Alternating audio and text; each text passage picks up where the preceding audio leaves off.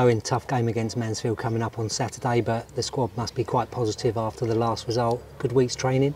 Yeah, no. We go into every game wanting to win, go into every game with a positive mindset, believing that we can win. So no matter what the circumstances of Mansfield, we're not playing the circumstances, we're playing the team, and we're just going out there playing 90 minutes of football and taking it to them. Yeah, and I suppose last weekend it's nice that you have game plans in place for every game, but when pretty much everything goes right and we're creating chances and scoring goals and keeping a clean sheet, must be great for the players to kind of know that the good work on the training pitch has worked on the pitch. Oh, 100%. And I think we've had a good week here. I think today's session was good, high quality from the players, and we just got to keep pushing on, and the results will come, performances will come, and yeah, we just need to be consistent over the last 3 games. I think we've had some good wins against Gillingham. Obviously Tranmere Saturday could have got a point from Walsall, but we just need to build that consistency going forward. I mean, everything's been written about Gillingham before we played them, and now it's about Mansfield being the only unbeaten team. But we're here to win points and games, so that's what we'll be going out to do against a top side. Yeah, no, I mean, we did it once, we can do it again, but again, we just go to every game and we just want to win every game, no matter who the opponent is. Don't care who's in front of us, we just want to play our game and get the result and have a good performance. And on a personal level, how important and good for you is it that you're playing regular games now in the league with that pressure that comes from having a crowd right behind you or in front of you and everything that goes with it? Yeah, no, it's all new to me. Like, I think I've never experienced playing this many games so early on. It's like, I was saying to Samson yesterday, it's like, we're only in the start of September and I've already played 8 games. If I was at Palace, I probably would have played 8 games in November.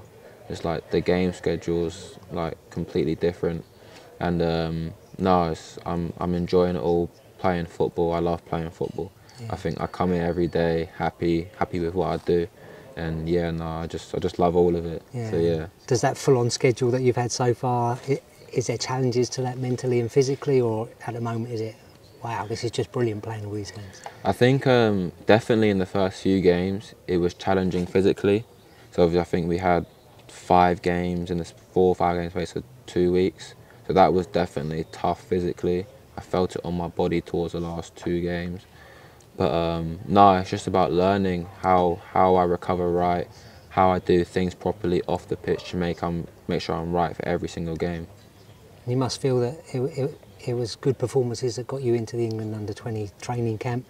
Back then it was kind of, we thought you might miss the Tranmere game, but you must be glad that some agreement was had and you were able to get back for it. Yeah, no, I'm happy I was able to come back and play in the game, because I want to play as many games as possible. I don't want to miss games. But obviously if things happen in the future of England, then I might have to, but no, I want to play as many games as I can here. So yeah. How was the training camp itself? It was good. It was really good. Working with some top players, some players at club, players who are on loan as well in Championship, League One. So it's a very, very good standard of players, young, high potential players with some really good coaches. Yeah, and we've seen across quite a few of Gareth Southgate's training camps and in the build-up to games where young players, all of a sudden 2 or 3 of them are joining in with the senior guys sessions. That must be something that you must be looking forward to, or is it something that you've experienced already? No, it's not something I've experienced yet. I've got to work my way towards that. But no, it's definitely promising when you see like 2-3 players, when the first team need a few more players that they call over from younger age groups. So it's definitely exciting to see that for the others, but for me it's definitely like something to work towards. Yeah, and obviously the short-term aim for you now is to carry on playing as many games as you possibly can and to keep trying to get those clean sheets. Yeah, definitely. I wanna play as many games as I can this season.